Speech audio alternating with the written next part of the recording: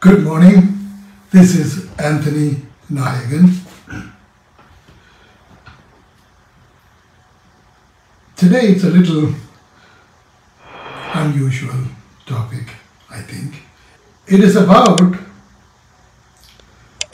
religion as an experience realized. Let's take a look at a specific reading in John chapter 4.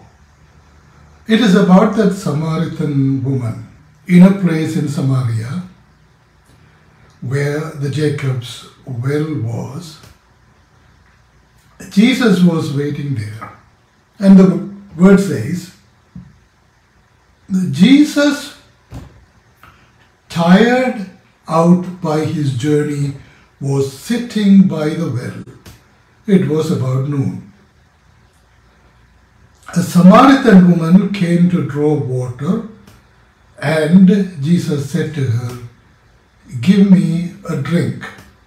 For a certain reason, there is another set of words included, which is verse 8, but this is in brackets or rather parentheses. It says, his disciples had gone to the city to buy food. Then it continues. The Samaritan woman said to Jesus, "How is that you, a Jew, ask a drink of me, a woman of Samaria?" Then again, the parentheses and the brackets come in. It says, Jews do not share things in common with Samaritans. Then the story continues. Jesus answered her, "If you knew the gift of God and who it is that is saying to you, 'Give me a drink,' you would have asked him, and he would have given you living water." The woman said to him, "Sir, you have no bucket, and the well is deep. Where do you get that living water?" Then she continues, "Are you greater than our ancestor Jacob, who gave us the well, and with his sons and his flocks drank from it?" Jesus said to her, "Everyone who drinks of this water will be thirsty again. But those who drink of the water that I will give them will never be thirsty. The water that I will give will become in them a spring of water gushing up to eternal life." The woman said to him, "Sir, give me this water, so that I may never be thirsty or have to keep coming back here to draw water." Jesus said to her, "Go, call your husband and come back." The woman answered him, "I have no husband." And Jesus said to her, "You are right in saying, 'I have no husband.' For you have had 5 husbands, and the one you have now is not your husband. What you have said is true." The woman said to him, "Sir, I see that you are a prophet. Our ancestors worshipped on this mountain, but you say that the place where people must worship is in Jerusalem." Jesus said to her, "Woman, believe me, the hour is coming when you will worship the Father neither on this mountain nor in Jerusalem." Listen to these words again. Jesus said to her, "Woman, believe me, the hour is coming when you will worship the Father neither on this mountain nor in Jerusalem. You worship what you do not know. We worship what we know, for salvation is from the Jews. But the hour is coming, and is now here, when the true worshippers will worship the Father in spirit and the truth. For the Father seeks such as these to worship him. God is spirit, and those who worship him must worship in spirit and truth." The woman said to him, "I know that Messiah is coming, who is called Christ." Again, who who is called Christ is in parentheses or brackets. When he comes, he will proclaim all things to us. Jesus said to her, I am he, the one who is speaking to you. Just then his disciples came. They were astonished that he was speaking with a woman. But no one said, what do you want? Or why are you speaking with her? Then the woman left her water jar and went back to the city. That's the reading. There are conflicts in this reading, if you have noticed. First of all, Jesus was all by himself in the middle of the afternoon. No one remained with him. All of them went to the nearby towns to run errands. Jesus was with the Samaritan woman by himself. This conversation was private between the Samaritan woman and Jesus. This reading does not lend itself to historical interpretations. Yet, historical, chronological, and cultural interpretations are plenty around. How could St. John write this chronological detail about something he did not even witness? Well, the conflict goes on. Most likely, St. John did not write this. His disciples wrote the Gospel. Most likely, his disciples wrote down what St. John spoke during his Satsangs. Satsang, by the way, is a spiritual discourse between a master and his followers. Then again, what are the basis for this chronological sequence of words? Where did the words come from? Jesus asked for water. Why did he not drink that water? It was in the middle of the afternoon and he was under the scorching sun. He was thirsty. But there were only discussions about water. There was no drinking. Why? Instead, Jesus wanted to give her water.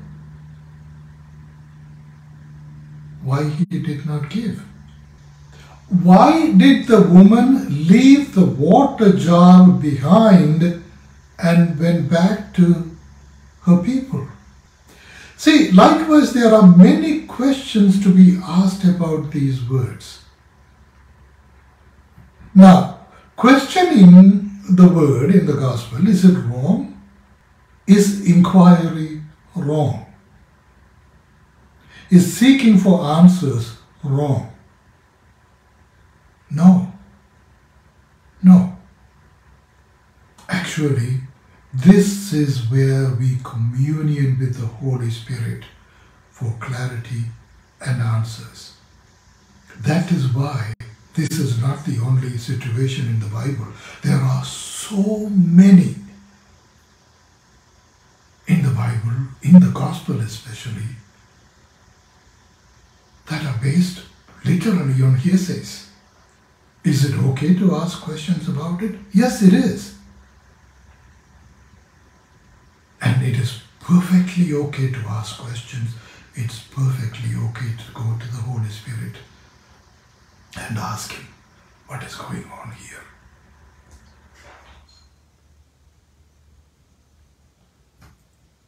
See, the detail in such situations is really meant to be inspired by the Holy Spirit. Now, when you are with the Holy Spirit in supplications and prayer, spark of inspirations of wisdom only come to us when our mind is empty of human knowledge. See, when Jesus is talking about the Beatitudes, the first word he says is, "Blessed are the poor in spirit." In these words, poor means having nothing in your spirit.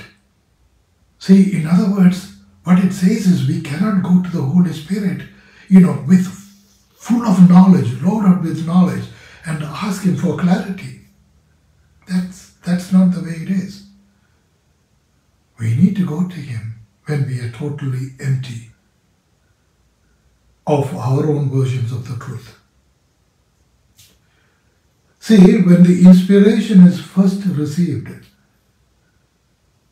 it does not have clarity, but loaded with divine emotions such as tremendous peace, joy, love, delightfulness, a feeling of gratefulness. See, these divine emotions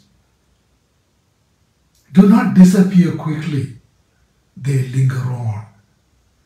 When we delight in the lingering emotions over the days, that is when clarity comes in. This is how wisdom communicates to us. I'll give you an example. See, when we learned the first language, the language did not come to us in one day. It came to us very slowly. Therefore, the spark and clarities may have come to St. John the Apostle, who disclosed them to the disciple. But the more important realization is, inspirations do not have a finite end. It continues even over generations. In other words, if we seek more clarity of this particular incidents in the Gospel from the Holy Spirit, He will reveal to us more and more mysteries about the eternal spring of water that gushes all the way up to heaven. He will reveal to us more. So, what we read in the Gospel is not the end of the revelations. There is more to it. See, seeking wisdom to reveal to us the mysteries so that we would grow in the knowledge and knowing about Jesus, that is where spirituality begins. Only because in the growing knowledge about our beloved, love thrives. In this case, our beloved is Jesus. So, we need to have knowledge that is always on the increase for our love to Jesus to thrive. There is nothing wrong about going beyond the intellectual knowledge about Jesus and seeking the knowing of the wisdom to learn more about Jesus from the Holy Spirit. But the traditional Catholic Church makes the blunder of associating seeking the knowledge to learn more about Jesus from the Holy Spirit and spirituality to mysticism. Now, mysticism has negative associations not only in Christianity but even in other religions. See, several spiritual entertainers over the years leverage and package mysticism and such negative associations to lure seekers with clever answers, quick fixes, and ritual practices that could easily demoralize the seekers and lead them in the wrong direction. People have been doing that over the years for material gain. And the Bible is totally against such mysticism. But Christianity and the ritual practices in spirituality are for us to progress in the real experience of Jesus in our lives, guided by the wisdom of the Holy Spirit. In Christian spirituality, Christ experience comes from Christ, and the wisdom comes from the Holy Spirit. See, they do not come from me. All I do is point you in a direction best suited for you and suggest certain prayer rituals that would help you get started and progress quickly in your own journey. See, the mystical theology and especially Catholic faith, the Christian faith other than the Catholics, they disregard mysticism totally. So let's talk about the Catholic faith and mystical theology. The mystical theology as defined in the Catholic Church is the unique path. They could be okay for people in religious life such as the Catholic priests, nuns and the monks, etc. From the beginning of Christianity, the Church has produced remarkable saints in the Church who were mystics. But mystical theology as defined by the Catholic Church must be practiced under close supervision and guidance. That is why it thrives in religious communities such as the Carmelites, Capuchins, the Jesuits, etc. But it is not at all practiced for the seculars. In other words, mysticism is not actively recommended for the practice of secular Catholics. That is why we haven't had secular mystics in the history of the Church. See, the mysticism and the other denominations are totally against mysticism from their inception as religious orders. They believe people who join the Church, the body of people, not a building or denomination, accept Jesus Christ as their Lord and Master. To them, leave the Church, that means the body, means to deny Christ. This is an unforgivable sin. There is no way back from this. Jesus does not accept the apostate into the kingdom. This is how they interpret Matthew 12:31 and 32. A genuine believer can never become an unbeliever because they have been born again by the Spirit of God. You cannot experience the unseen, for that is what faith is.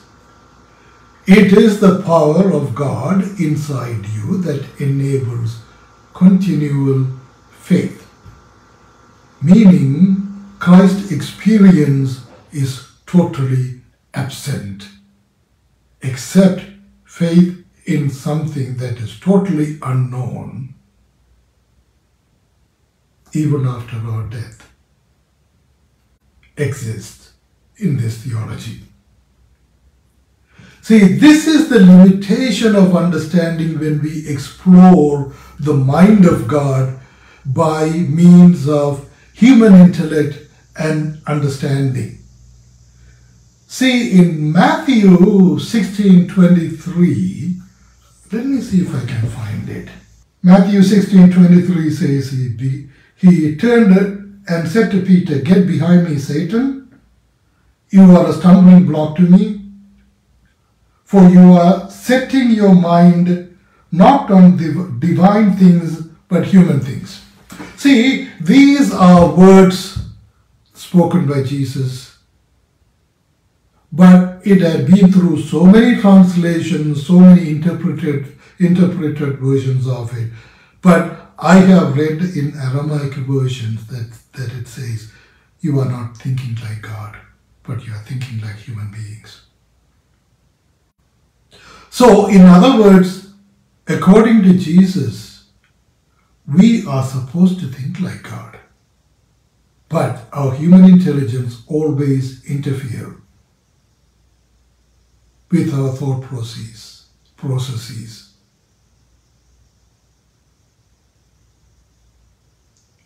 In the wisdom of God. Wisdom is revealed to us when our mind is free of intellectual clutters. That is why Jesus says in the Beatitudes, the first sentence in the Beatitude, he says, "Blessed are the poor in spirit, for theirs is the kingdom of God." Poor in spirit means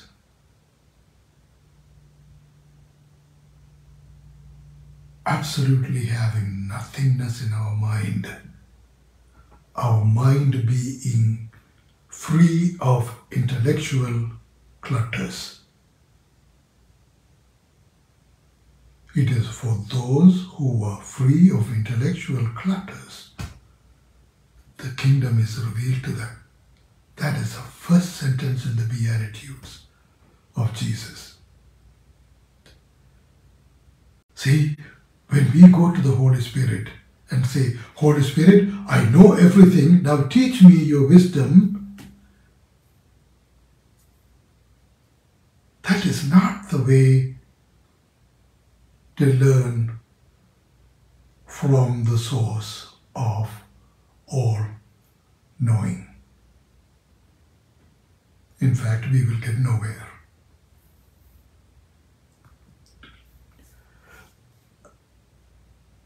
There is clarity and difference we find between the religion and spirituality in the experience.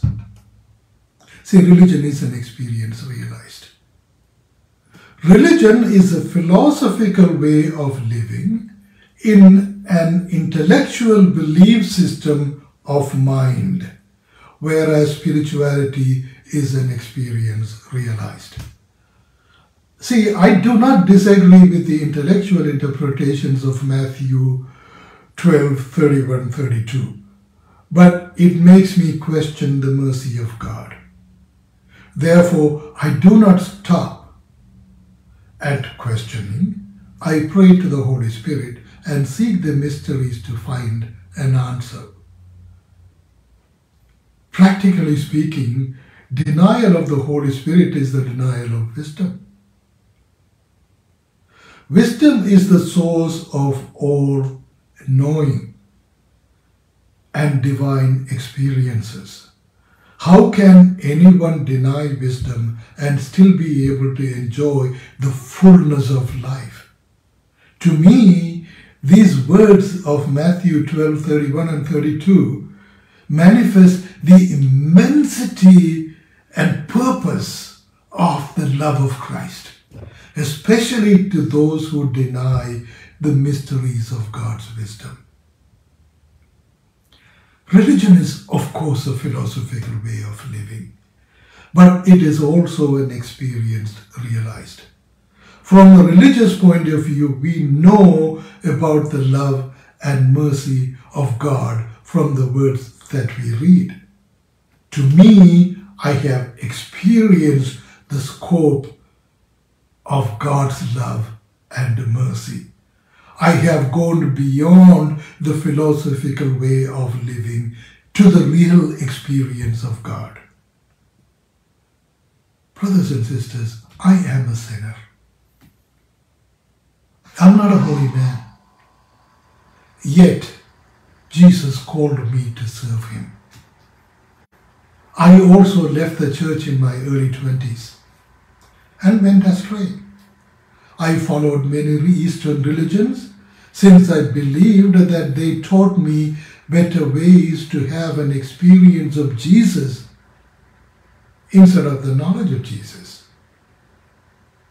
I was right about that.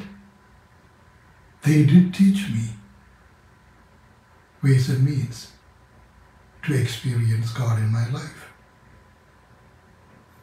In my late 50s, the church did nothing to bring me back. But Jesus did. He not only brought me back, but made it a point to reveal to me that there are plenty of mysteries in the Bible that also teaches me how to have a life in Christ instead of the knowledge of Christ. Well, it took over 10 years for the Holy Spirit to teach me these mysteries. See, what I offer to the lost sheep is the same hope Jesus gave me. To imagine that God is going to look the other way when it comes to over 1 billion lost sheep is intellectual naivety. God loves all His children, including all His prodigal children. In fact, it is the return of the prodigal son our Father celebrates, not for the ones who remains faithful to Him.